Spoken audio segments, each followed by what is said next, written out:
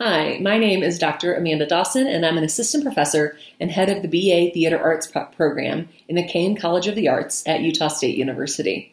I also advise our theater minors, and I teach courses in the BFA Theater Education program. I'm a new Aggie. I joined the USU Department of Theater Arts in August 2020. Prior to coming to Utah, I was an assistant professor of theater and speech at Brescia University in Owensboro, Kentucky, which is where my COVID teaching first began. The last year has helped me to employ empathy as a tool for COVID teaching. In the arts, storytelling and empathy come naturally, especially in theater. We tell the stories of others, often people not at all like us. We step into characters and design the worlds around them. Theater artists can't help but to relate and empathize with the people at the center of our stories. During this pandemic, employing empathy has become one of my greatest pedagogical tools. Generally, I consider myself to be a generous but rigorous professor. At times, my desire for rigor and challenge supersedes my generosity and empathy.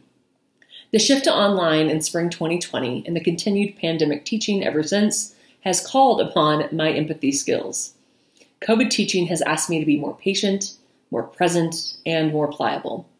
And in our short 10-minute presentation today, I'm going to share some tips and tricks and tools that have helped me to survive and perhaps even thrive in my first semester and a half at USU.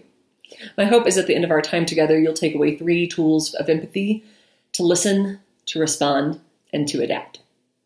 As I mentioned, I'm a rigorous and perhaps strict professor. I generally do not give extensions. Extra credit is extremely limited. I have a strict attendance policy. Late work always comes with a loss of points. I expect that exams will take the entire class period to complete, and I assign a lot of readings. A lot. Those are just some of my practices of my pedagogy. But I also consider myself to be a rigorous, gracious, available, open, and perhaps most importantly, empathetic teacher. I believe that empathy comes from a variety of places. Maybe it's inherent. Maybe we are taught it. But many scholars that believe that we become more empathetic when we engage in storytelling. In the journal Basic and Applied Social Psychology from 2014, researcher Dan Johnson published a study that found that reading fiction, or otherwise engaging with fiction, increased empathy towards others. Therefore, if learning about people in fiction can lead us to become more empathetic, what can learning from our students, their stories and experiences do for us? I believe it can make us better teachers. So, step 1, to listen. In fall 2020, I taught 3 face-to-face courses in theater, and this semester I'm teaching 2 face-to-face and 1 broadcast course. Like I mentioned, I'm new to the department and to Utah, and in a field like theater, everyone tends to know each other and become close very quickly. So my plan was to dive in headfirst to start building those relationships. On the first day of class, I asked students the following questions. What is your name? Where are you from? What is your major? Why theater, as a major, a minor, or just a class they happen to be taking? And what is something interesting we should know about them? Now, is this a revolutionary idea for the first day of class? No. Am I the first person to have students do this? Obviously not. But is it a vital first step in my teaching philosophy? You betcha. On day 1, I want my students to know that their stories matter and that we as a class are going to listen to and learn from their stories. I also try to get to my class at least 10 minutes in advance, like many of us do, but I use that time not just to get technology going, but to check in with them as they arrive. I want to learn more about them, their stories, how they're handling COVID, talking about the class, what Netflix shows they've been binging. And again, these are not revolutionary ideas, but for me, they make all the difference. Julie Beck wrote an article for The Atlantic in 2015 about life stories, where she said, quote, "In the realm of narrative psychology, a person's life story is not a Wikipedia biography of facts and events of a life, but rather the way a person integrates those facts and events internally, picks them apart, and weaves them back together to make meaning. This narrative becomes a form of identity, in which some of the things someone chooses to include in their life story and the way she tells it can both reflect and shape who she is. A life story doesn't just say what happened. It says why it was important and what it means for who the person is, for who they'll become, and for what happens next." End quote. So I decided to get some feedback from my students at the end of the 6th week of the classes in fall. This provided an opportunity to get to know the students better and to see how they're handling the semester, and as of course, get feedback on my classes. I asked all my classes 4 questions. 1, how are you managing the semester? Jobs, school, COVID, all the things. 2, what are the strengths of this class? What do you like about it, and what would you like to continue to see happen in the class? Number 3, what are the challenges or obstacles of the class? What would you like to see changed in the class? And 4, what else do you want me to know? Why wait for student evaluations to gauge what is working and what isn't? Why not listen and respond now, long before we get to being evaluated by them? The responses to question 1 were insightful but heavy. Students said things such as, I'm tired of wearing a mask and being afraid, and I'm tired of never hearing the end all of the politics of it. I'm doing the best I can.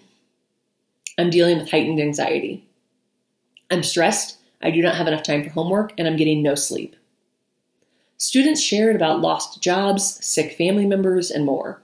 And remember, I just met these students 6 weeks prior. I think they were grateful that someone asked the question. Some of the positive responses I got about the strengths of the class in question 2 include the following. I really enjoyed the discussions we have in this class. Teaching secondary theater is not a simple task, and I feel better having had the conversations we do. I like the passion I see in your teaching and the focus on inclusivity and context. I think the biggest strength of this class is the open discussion. We do a good job communicating as a class and moving a discussion forward. I like that you let us discuss and give us a place to be heard. You are constantly challenging what we accept to be the norm in this class, and I would like you to continue to make us aware of issues that we need to be prepared for. But students were also struggling with my course. In terms of question 3, the challenges and obstacles of the course, students shared, I've struggled with the reading sometimes because I'm a slow reader, which I know will get better over time. Due to the nature of our discussions, we normally don't touch on all the readings and don't have time to talk about them in great depth. I wish we read more comedies or at least lighthearted plays. There's a lot of negative stuff being thrown at us every day from our personal lives, the media, the news, and social constructs, and we could all use a little more positivity in our lives. Finally, with question 4, not all students shared something but they wanted me to know, but most of them did. They shared funny stories, learning issues, praise, and critiques. My advice, ask your students questions and really listen to the answers. How do you do that? Ask questions in class, on a discussion board, a journal response, extra credit, whatever you have to do to get the feedback you need. All right, so step 2, respond. The response step can be a bit more challenging. With something like this informal feedback, I make sure that they know that I have heard them. I responded with comments on Canvas. I addressed the recurring praise or concerns they had during the following class period. I kept or amped up the pieces of the class they liked and learned from. And more importantly, I made change.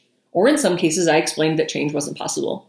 For example, students were absolutely correct in stating that it was frustrating to be assigned readings and then never get to discuss them in class. While that might be valuable in some fields, some classes, some circumstances, it did not work for these students. And they didn't want to waste time reading material that we would never cover. That seems like an easy one to respond to. I can keep them and ignore the students, or I can ensure that I build time to get to all the readings, or I could cut some of what I consider to be the secondary reasons. I did a little bit of all 3. An example of something I could not change was the request for more comedies. They had already bought all the plays we were going to read. I could not ask them to buy more. But I still addressed this in class. I explained the reasoning for the selection of the plays, and I ensured them that I would consider more lighthearted plays for future semesters. Now, I didn't respond to every strength or challenge of the course, but by responding to some of the more pressing comments, I let the students know that they were being heard and that I valued their input. Which leads us to step 3, to adapt. We all know the phrase, if it ain't broke, don't fix it. But something doesn't need to be broken in order to improve it or change it. I've painted walls that look just fine. I've traded in cars that still run, and I've cut material for my class in the middle of the semester. Just because you've always done it that way doesn't mean it's the best way. Throw out the old and broken stuff. Update the slightly damaged or scuffed stuff. And add in something totally new. It'll make a difference for you and for your students. Definitions of empathy all focus on feelings. But these tools aren't just about feelings. Listening, responding, and adapting are necessary tools for teachers, especially during a pandemic. Thank you.